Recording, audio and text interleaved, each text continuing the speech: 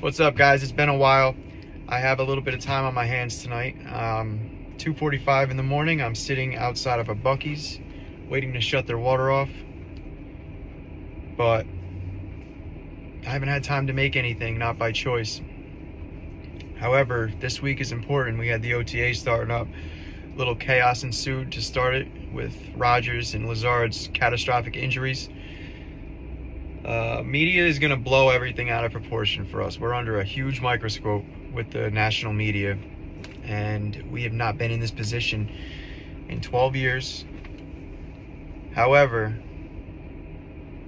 we really got to try to hold it together and ignore the extra hype, because that got scary for a good half hour, 40 minutes, I think, until other reports started coming out saying that Rodgers didn't get taken to the locker room or anything, so we all should have known he was okay. But we have every right to have that little anxiety with injuries. I mean, where you've been a very injured team over the last several years, and that's something that, it's pretty much the only thing that could derail this season, I think.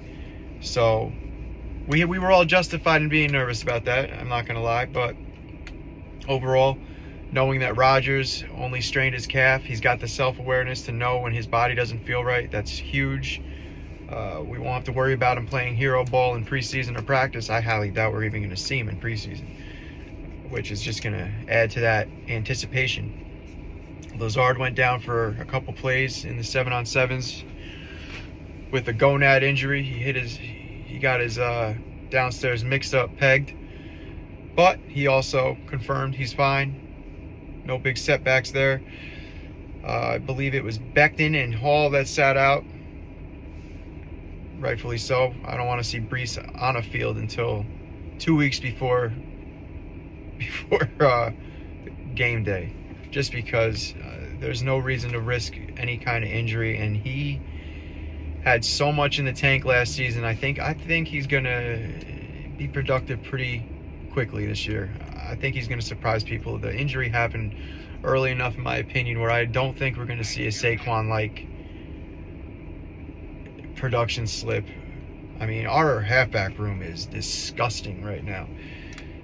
I can't wait to see how this team all plays off each other, man. You got Brees Hall, Michael Carter, Bam Knight, and then Abanikanda. My friend was talking up Abanikanda, hoping that the Panthers took him. Abanikanda, Izzy. And he was telling me, he thought that Izzy was going to be the best productive halfback out of this class. So to find out we ended up picking him up, and as late as we did was just phenomenal. I think that kid's going to have a really big role come mid-season. We're pretty much set at halfback for a few years, which is very nice. I miss our old run game, man. The days of Curtis Martin and Sean Green, Chris Ivory, Bilal Powell, like those. We haven't had an impact guy like that in so long. LaDainian Tomlinson, man, my all-time favorite non-Jet. I love that guy.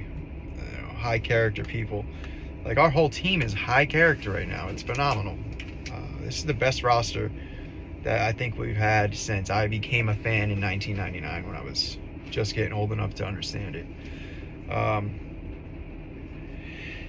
Wilson, good old Zachary Wilson, showed out at OTAs again on 7-on-7s. I'm not surprised. He got to clear his head a little bit. And something that has been kind of like a minority pick between fans is that, Wilson is not going to be taking over for Rodgers when Rodgers retires. But, however, in my opinion, I think Wilson was a big reason Rodgers wanted to come here, because they got close, according to reports, and they've been in contact since they did the joint practice, 2 years ago? And I think Rodgers really, really wants to help Zach, which is something that was reported that he wasn't about developing players, but the situation's different. He was not here when we drafted Zach, and I think he sees a lot in Zach. The fact that Zach gets to be taught by his mentor for what I think is going to be 3 years. I think Rodgers is going to stick around for 2 to 3 years. I heard rumors of a 4-year deal with a void year at the end and an out after 2 to 3 years, depending on how they spin it. That's not like a sourced thing or anything. That's just what I'm gathering off of many different reports that I've seen. It's just something that makes sense to me. Connor Hughes with his talk of the contract's going to be crazy and he's going to take a huge pay cut. I believe him. Connor's usually good Connor's usually pretty good with what he says. It always comes up.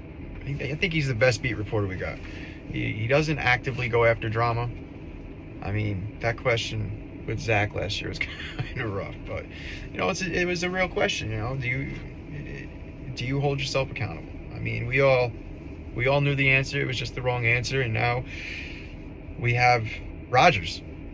You know, it's a very, very weird butterfly effect right there. The last few years, how everything has gone down. Now we have a Hall of Fame quarterback, something we haven't had a chance at since Namath. And a couple other things, you know, you had Garrett Wilson making a couple of beautiful, beautiful catches, and who did he fake out on that? Nasruddin? I think it was Nasruddin. There was a clip where he just juked the hell out of him. Love to see it. He's already in mid-season form based on reports from camp. And then right before the end of the week, what was it, yesterday, I started seeing the name Cap, man. Jerome Cap is turning heads at camp. So maybe we got a little Cinderella story in the making. Today,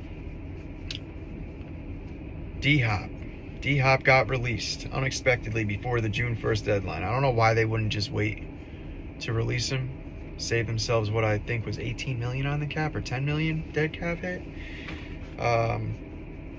Sorry, I'm not super prepared for this. It's a little impromptu video before I have to go to work here early morning. But I've seen a lot of people talking about the fact that he does not want to come to the Jets. He has his top 5 teams. You know, in all honesty, I really, really think he ends up with the Bills. And it sounds like a really crummy situation for us, but a part of me almost wants that to happen, because not only do we have DJ Reed and Sauce Gardner, and I think that they can handle the outside receivers for any team. You know, if we're not worried about the Dolphins and everybody's talking smack about the Dolphins, why would we be worried about DHop and Diggs? But the big thing in that story is this.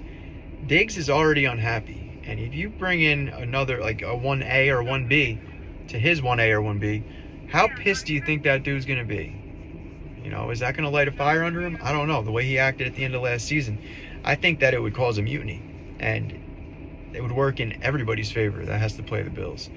If he goes to Kansas City, that's a little stressful. But, again, we got the best cornerback room in the league. You got Sauce to cover number 1. So, say we'd have Sauce covering Diggs and DJ covering DHop. But then you got the best slot, in my opinion, probably the top 2 to 3 slot cornerback in the league, covering Gabe Davis. We signed Chuck Clark, and I think he can take care of Knox and the rookie Kincaid. But we also have Quincy, who's fast. He's not perfect in coverage, but he's fast. And I still think we have a shot at signing Quan. I think Quan's coming back, but he's going to do what he did last year and wait until the last minute to sign, you know, to get out of the extra workouts. I don't know why. I mean, I guess I do know why. He's a bet. Less risk of injury. And, you know, if you don't have to get somewhere, you're going to get paid regardless, you know. So I understand it, but I think that those are... Our defense is stacked, man. Our secondary is going to be all right. Plus, you got Tony Adams, who played pretty damn well against Seattle. He was all over the field. I'm really not worried about anybody in the receiving room for any other team. We have the best corner room in the league. I don't care what that previous report said, the little ranking thing that happened. And sorry about the walkie-talkie. I'm waiting to communicate. I got to have it on me right now. But I think we're going to be all right, whether DHop signs with the Bills, the Chiefs. It doesn't matter. You know, Josh Allen had the 2 worst games of his season last year against our defense, and there's reasons for that. We have not lost the main X factors in those decisions. Plus, there's also an option out there with the Titans, Bayard, whatever, the free safety out of there. If we can pull him, I mean, that's going to solidify everything. You know, we'll free up some cap space. We're probably getting rid of Jordan Whitehead, which I honestly think he just had a down year last year. I think he's going to be good, but we'll see. We'll see. I don't know. I'm so excited for this season to start, and it's just not here yet, obviously. But you know, there's a lot of strong storylines, and a big thing that could come up is the Hard Knocks. They announced it last March that the Lions were going to be on it, and it's very late in the summer for them to not announce it in the next week or two. But we have One Jets Drive going on, which has been phenomenal. The last 2 episodes were great, and we got, I think it's a 3-part series, so Ascension's going to be over after next week. I wouldn't be surprised if we get the announcement at the end of Ascension, and I think a big thing is that they're going to keep One Jets Drive involved with the Hard Knock series. Like, they're not going to lock out our own production team and social media teams. Love to see the YouTube guys get recognition in that first episode. That was great. You know, shout out to the guys at Talking Jets and Matt O'Leary and Ryan. You know, they've been pretty solid with talking me into doing stuff like this and giving me advice. Same with Buffalo Jets fan, man. Come back to Twitter, Buffalo. It needs you. You're the enforcer in the shit talking game. I dig it. But hey, man, I hope you guys have a great week, and I'm gonna try to make another video on Friday, just a little recap video for now. Once the season starts up, it's gonna be pretty cool to do more videos. Hopefully I can get my followers up, so I can my subscriptions up, so I can do the live feeds. But yeah, it's 4 minutes to shut down, man. Gotta go turn some water off and fix some pipes. Y'all have a good night.